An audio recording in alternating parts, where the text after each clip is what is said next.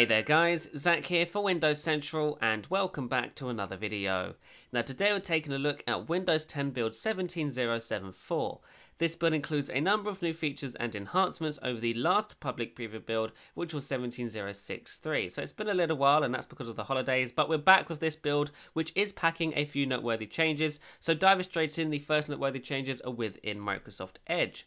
In this build, the hub area has been redesigned and looks far better in my opinion. As you can see here, the new books area now gives you suggestions for books that you can read in the Microsoft Store. The favorites area here has a lot more room to show the names of your bookmarks. Same goes for reading list, history, and downloads as well. And you can also minimize this sort of sidebar here if you just prefer the icons. But by default, it's unminimized like this. So yes, as I said, Microsoft Edge now showcases books that you can buy in the Windows Store. If we click on one here, it'll take us straight to the Microsoft Store where we can buy it or preview the book. In this case, we're going to preview The Tribe of Mentors, where we can now take a look at the brand new reading experience. So yes, in this build, the EPUB book reading experience has been updated as well. It has a brand new user interface, including a full screen mode, which is something many have been asking for.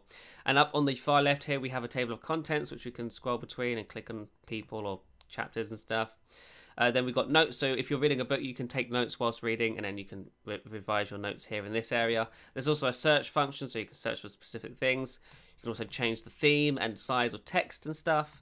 There's also read aloud mode. Grammar tools, which is very interesting, so this will allow you to use grammar tools I guess whilst reading, which will help you improve your reading and writing skills, which is fantastic. That is currently downloading. Then there's a save function, bookmark function, so as you see here I've bookmarked the Terry Crews chapter, which I can skip straight to now. Then down at the bottom here we've got this sort of scrub UI, which allows you to scrub between all the pages within the book instead of having to manually find a page. Has this downloaded? It has not, so that's probably going to take a little while. Let's move on to our next noteworthy change. The next noteworthy change is with Immersive Reader couldn't install. Okay. Oh, it's downloading again, 90%. There it is. Okay, let's launch it. Immersive Reader. Microsoft Learning Tools are free tools that implement proven technologies to improve reading and writing for people regardless of their age or ability. How fantastic. That's really nice. Can we... Okay, what does it do? Can we go forwards? No? I'm going to guess that's because we have to do it in this UI. Yes, okay, so now we have a bunch of options in here. Split words into syllables. We can also highlight parts of speech, for example. That's really nice. So if this is something that will benefit you, it's now built into Microsoft Edge, which is fantastic.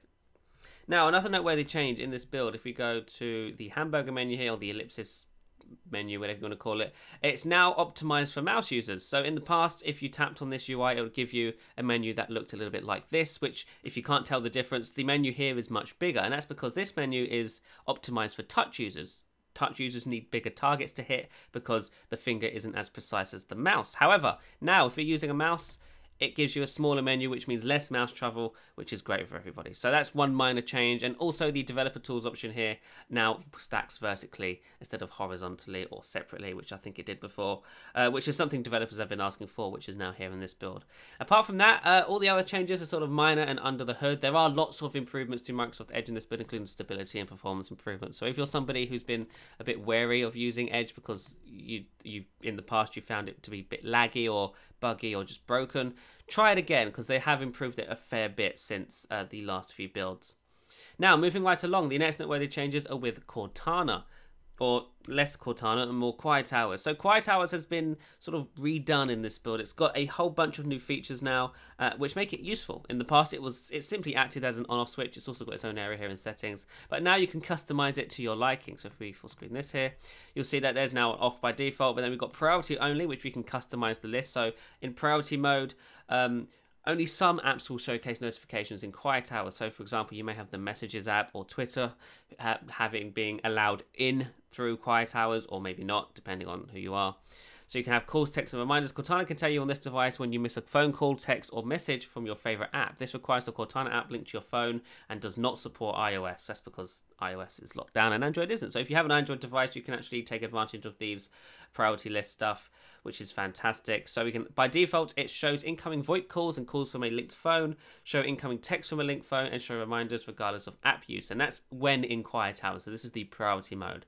Then there's also an alarms mode, which hides everything. So if you really want no distractions, you can do alarms only, and that will only showcase alarms. And most people usually don't set up alarms on their phone, on their device, sorry, on their laptops, PCs and stuff. So that's generally a just do not show any notifications button, which is very nice. And then below that, there's automatic rules. You can have quiet hours come on at certain times during the day. This is customizable, so if you come in here, you can change the day and the time to whatever it is you want it to be changed to. And if we scroll down a bit further, you can see that by default, quiet hours will come on when you're duplicating a display or when you're playing a game, which is very nice. And there's also a proximity-based one, which works when you're at home, apparently, which is interesting.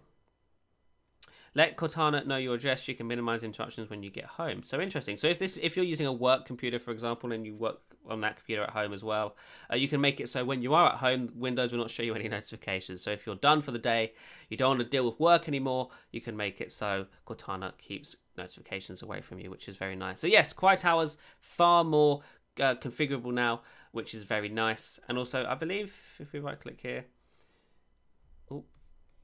yeah, the turn on quiet hours option has gone from this right click menu, but it is in quick actions, as you can see here. So we can just turn it on, priority only, alarms only, or off, which is very nice. Now, moving on to the start menu, you can now right click this sort of hamburger menu area here and select personalize this list, which jumps you straight into the area which allows you to choose which folders appear on start. Now, by default, Microsoft is changing it so if users are upgrading from Windows 7 or Windows 8, the documents and pictures folders appear on start by default here. But if you're clean installing Windows 10, I believe they won't show up there. But you can still add them like I just did. I usually put File Explorer on because File Explorer is one that you access quite regularly. So it's nice to show up in the hamburger menu there, which is nice indeed. Now there's a whole bunch of other changes in settings. They've added more stuff into the sound area here, which is nice. Microsoft is slowly pulling everything out of the old control panel, which I believe is still here. Yeah, see, the old Windows control panel is still accessible in this build of Windows, but slowly they are moving things from this into the modern settings app, which makes sense because Microsoft is, you know, moving Windows into a more modern era and trying to step away from the old legacy stuff. And the control panel is a legacy element of Windows. So yes, it's nice to see more and more of the control panel elements in settings. So there you have it, guys. That's about it for this build. Thanks so much for watching, and I shall see you in the next one. Bye-bye.